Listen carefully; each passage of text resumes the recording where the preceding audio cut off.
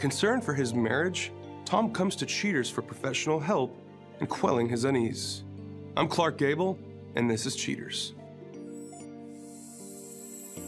The reason I fell in love with Mary was she was very outgoing, spontaneous, always ready to do anything at any time, you know, just drop of the hat. Loved it about her. As time went on, you know, it just started going downhill a little bit, you know. Just started noticing certain things about her that are changing. She started doing prescription drugs. Kids have gone. I'm hardly ever at home because I'm working 24/7. So I'm thinking she's taking these pills to help with the anxieties of just no one being there at the house anymore. Mary Bickle, age 41. A housewife suspected of tipping inappropriate considerations to the pizza boy. After a briefing at headquarters, Cheaters Intelligence dispatches a team of detectives to the Bickle home. After a long, hungry wait, a pizza delivery man pulls up to the house. Nothing out of the ordinary occurs until the unknown male enters the Bickle home. Or sometimes I'll call just to check with her, say, hey, you know, I'm on a break, got a little time, you want to go eat lunch? And she'll say, you know, I just ordered a pizza, or just taking my pills, I'm a little tired right now. And just making a lot of excuses for me not to come to the house. She's ordering pizzas, you know, 2, 3, 4 times a week.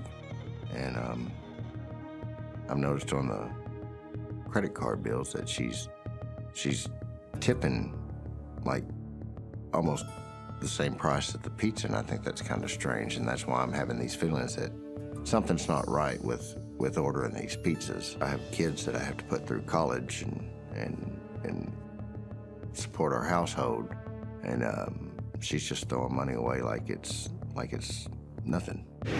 The wait takes much too long for a simple pizza transaction. Also, strangely, Mrs. Bickle follows the unknown deliveryman out to his car. She gives the mysterious man a deep hug farewell. Cheaters agents realize the game is afoot as the two partners in crime go their separate ways. The dishonesty in our relationship just kind of drives us further apart, but I still love my wife, and I want to make it work. I'm hoping she's not doing anything so bad that it's going to tear our relationship completely apart. If she's found cheating, then yes, it's completely over. I won't stay with somebody that's going to cheat on me, especially if I'm out there trying to make a living and keep my family together. But I can't stay with somebody that's going to cheat on me. I just wouldn't have any trust for her, and all relationships are built on trust.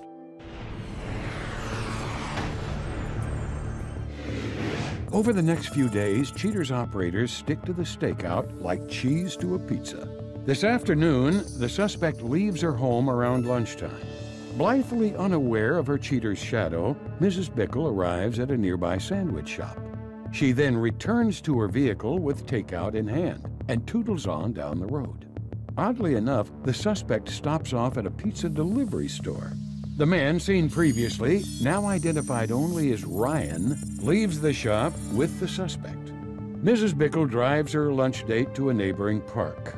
The pair get out and search for an isolated park bench and table to enjoy their sumptuous meal. Cheaters investigators note the affectionate way that Mary holds hands with her paramour. Sometime later, the suspect and her companion leave the bench, stopping only to kiss before getting into the SUV. Bickle then drives her beau back to the pizza shop. Ryan kisses Mary one last time and goes back to work. The suspect drives back to the house before her loving husband comes home from work. With information that Tom works a double shift, Cheaters agents wait on the Bickle homestead. Not surprisingly, Ryan shows up. The delivery driver, interestingly without a pizza, approaches and knocks on the front door. Clad in a short robe, Mrs. Bickle admits her lover. An interior camera placed earlier by Tom reveals the sordid details of the affair. As Ryan sits on the couch, Mary Bickle gets on her knees. The suspect and her illicit boyfriend begin to play around. Ryan greedily removes Mrs. Bickle's bra. The suspect switches places with her Romeo as activities begin to heat up. The secret eye captures all evidence of the clandestine event. After a rather short amount of carnal intimacy, Ryan finishes. Wearing almost nothing, Mrs. Bickle wantonly escorts her other significant to the door. The suspect gives her sweetheart a quick kiss adieu and then shuts the door. As Ryan speeds away, Cheaters begins to prep the case facts for a troubled Tom. Coming up, the confrontation.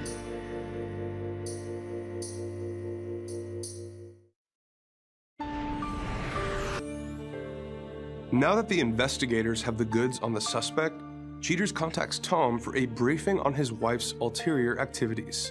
Troubled by the possibility of losing his spouse, Tom mans up and views the truth. First thing I'd like to say, Tom, is, I understand we had to pull you directly from work. Couldn't even get outside to even talk to you because we're kind of in a hurry right now, so I'll just get right into it. So, Tom, I just want to warn you before I show you this that, you may find some of these things upsetting that you're about to see, but it's all to get you the truth and ultimately the answers that you've requested. Okay. We begin our investigation outside of your residence. As our detectives observe, a pizza man arrives. We see him walk up to the front door, knocks on the door. That's when we see Mary greet him. He walks inside with the pizza. A short time later, we see an empty bag. She walks him out to his vehicle, and she gives him a hug goodbye. A little strange to you? Yeah, that's real strange to me. Have you ever seen this guy? Has he ever delivered to the house while you've been there? No, sir. No, okay. After hugging her, pizza guy leaves your house, and she goes back inside. All right, Tom, on this day of our investigation, we're outside of your residence. A few moments later, you see that same gentleman pull up, runs to the door. That's when we see Mary greet him, and he walks inside. You recall that surveillance equipment I gave to you? I told you to put it somewhere in your house. This next shot is going to be where you put that camera. Internal surveillance inside the house shows Mary in a robe taking off. Oh my God! On my couch. Yes, dressed in lingerie. She then sits this man down on the couch. He begins to take off her bra. Oh my God. As time passes, things get a little bit more extreme. That's when we see them engage in sexual intercourse on your couch. During this time, Tom, she receives a phone call. What you're about to hear is the audio from that conversation. Tell me if you can remember this day, let alone this conversation. Hello? Hey, what are you doing? Nothing. Same thing I always do, just hanging out at the house. Do you mind cooking dinner tonight? You want me to cook again? Again? Hey, we ate pizza the other night. Hello? You always make me cook. Maybe we can do something this weekend or something. Hello? Yes? What are you doing? I'm sitting here watching TV doing nothing. I'll cook you something to eat. Wait, can I make you happy? Thank you very much, honey. All right, love you. I'll see you later. Bye. Yeah, love you too. Bye. Yeah, I remember that phone call. So while she's on the phone with you, where were you at that point in time? I was actually working, driving down the road. So while you're driving down the road working, she has her face in this gentleman's lap while she's on the phone with you. After finishing up the phone call and the sexual intercourse, she then opens the door. This gentleman leaves. I mean, she's very exposed right there. She's just standing there. Right in the front. Right in the front of your house. He runs out to his car quickly, gets in, speeds off. I mean, it looks like that 30 minutes or less thing may have been going on. Late for another damn delivery. The reason why we picked you up so fast is because that same delivery man is at your home right now. Right now. We are on the way to your house. Right when we get there, we're going to go straight out, straight to the house, and we're going to bust him in the act. Okay. My question for you is, are you ready for this? Oh, yeah. You know the lay of your land. That son of a bitch is at my house right now. Oh, there's his car. All right, everybody out.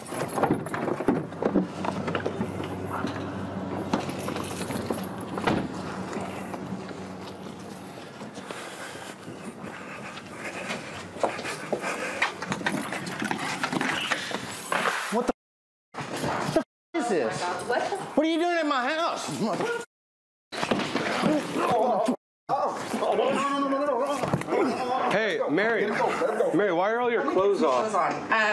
It's nothing. It's not. I'm Clark, the show Cheat. Basically, your husband hired us because he thought you were cheating on him, and Hired you? yes. Get over here.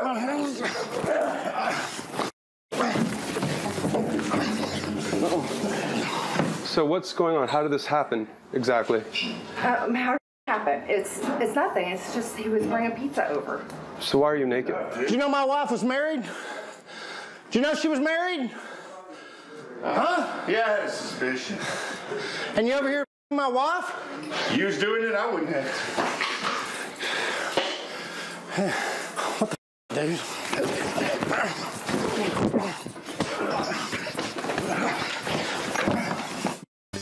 Coming up, the conclusion.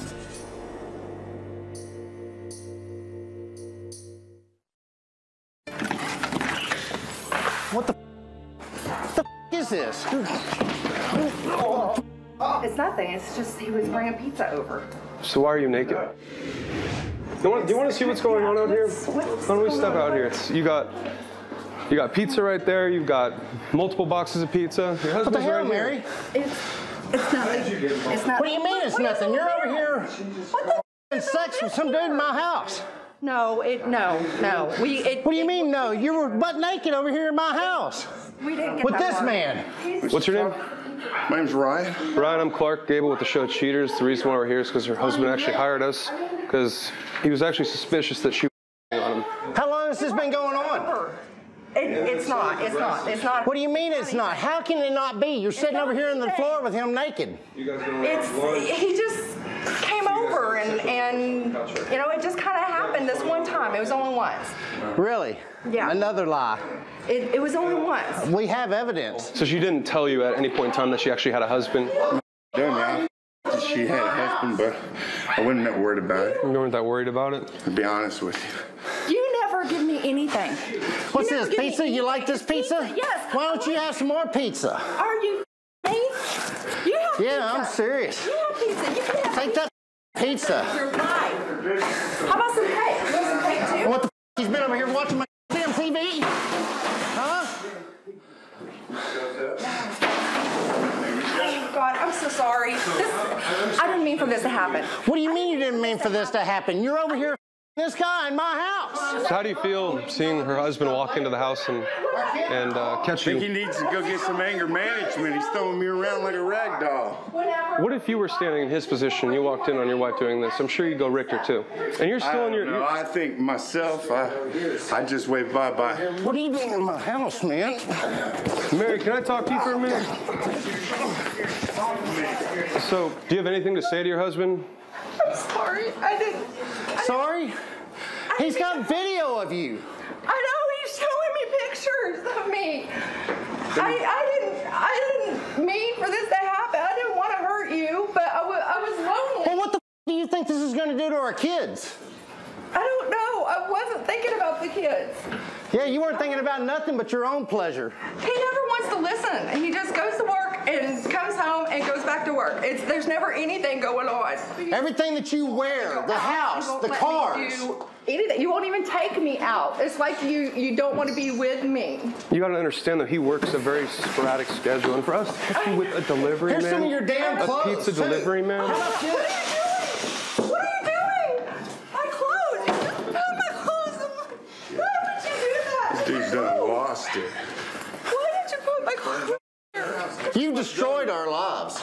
I didn't mean to. You didn't How do mean to? What do you mean you don't mean to? You're in here having sex in the living room of our house. God, my clothes are burning. Don't- I gotta.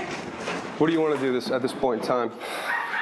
He said that he had an idea that you were her husband, but she never really said anything past that. Am I wrong or am I right? What did she say to you exactly? Well, it doesn't take a scientist to figure some things out. Yeah, I knew she was married.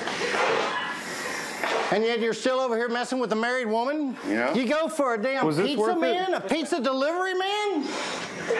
What the hell? You think when your work sees you in uniform doing this 30 minutes or less thing, bringing over cheese pizzas, giving her your own sausage, I mean, that's ridiculous, dude. Yeah, I know. That's a really good way to show the brand. You want some pizza man? You mother... I understand your kids are gone. They've gone off, started their own lives. I mean, what went wrong? What happened? I guess I was just being selfish. I'm out of here.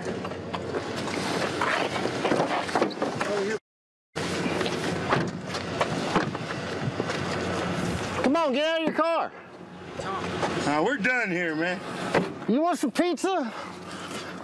There you go, have some pizza. I was tired of being alone all the time.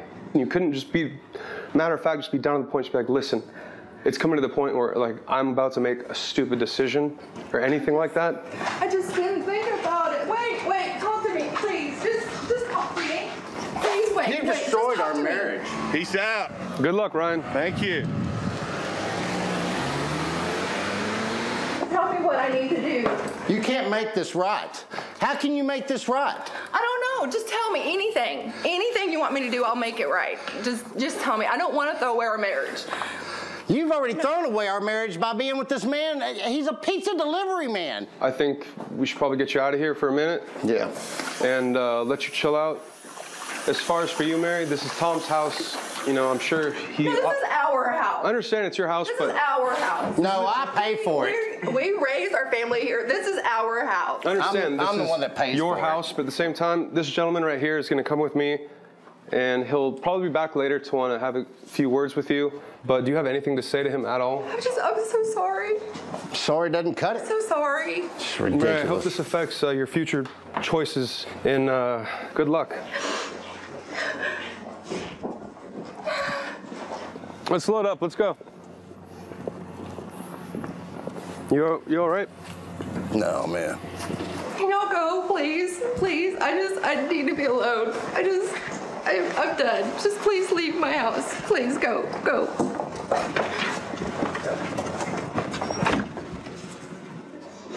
What's he doing? I gotta find out what he's doing. We're so out of shape. Oh.